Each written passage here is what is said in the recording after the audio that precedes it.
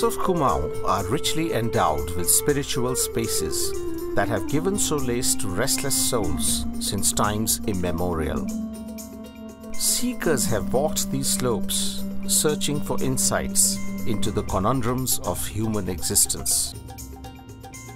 In the 1940s, ardent devotee of Lord Hanuman, named Karoli Baba, arrived at this leafy enclave on the banks of the river Kosi to establish the Kainchi Dham. From across the world, inquisitive souls, seekers like Steve Jobs and Mark Zuckerberg, came here and learnt the virtues of simple living.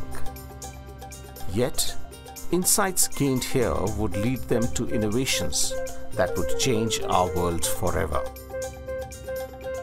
Drive a few kilometers from Kainchi Dham and you arrive at the imposing monument from the 9th century, the Katarmal Temple. Perhaps the tallest amongst the many magnificent temples of Kumaon. Built by Katuri king Katarmal Dev, it has sundials and exquisite images of Surya Dev, the sun deity. Remarkably, the shrine is so positioned that the first rays of the rising sun, passing through a small chink in the shrine facing the temple, fall on the deity's forehead on the first day of the winter solstice. The shrine itself, built in the Gurjara Pratihara style, has the presiding deity, the sun god, in a rare depiction, shown riding a horse, wearing knee-high boots, a tunic, and a pointed hat.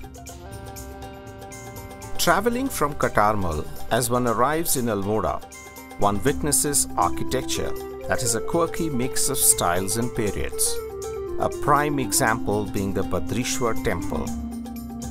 Its large clock is flanked by inscriptions in Hindi and Urdu, and the conical roof makes it look distinctly Tibetan, while it is the Hindu deity Vishnu that is the object of veneration.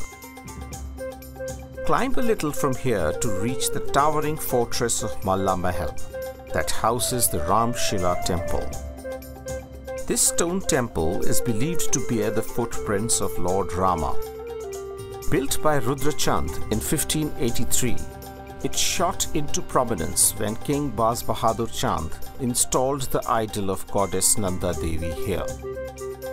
The fortress became the seat of the British administration, and Commissioner Trail shifted the image of the goddess to the Nanda Devi temple, our next stop.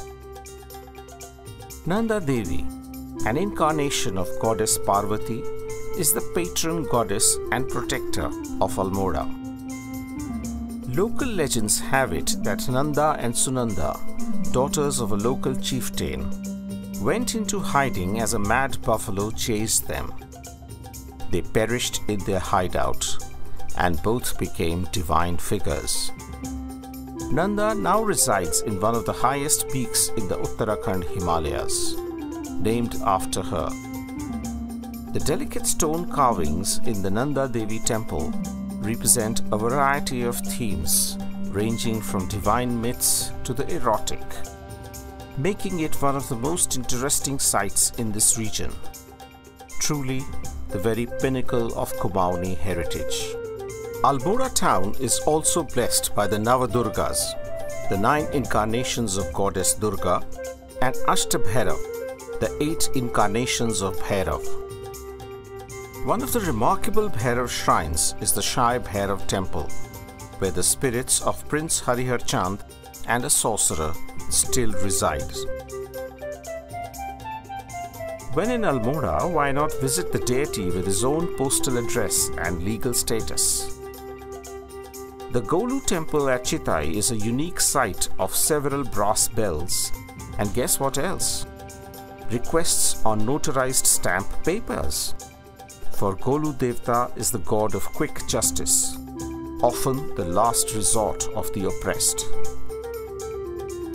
The serpentine roads from Golu temple at Chitai lead one to the lush green forests of the Dandeshwar Jageshwar temple complex.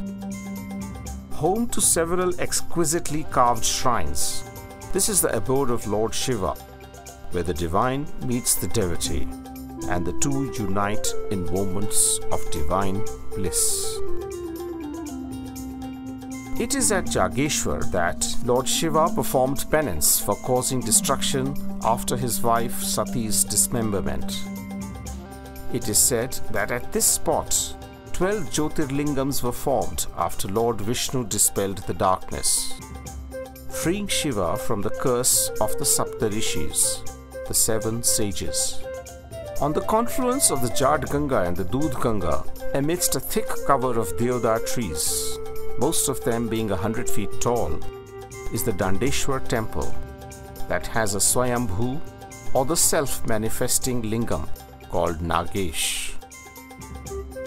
Slightly upstream is the Jageshwar village and the magnificent Jageshwar Dham, with structures dating from the 9th to the 13th centuries.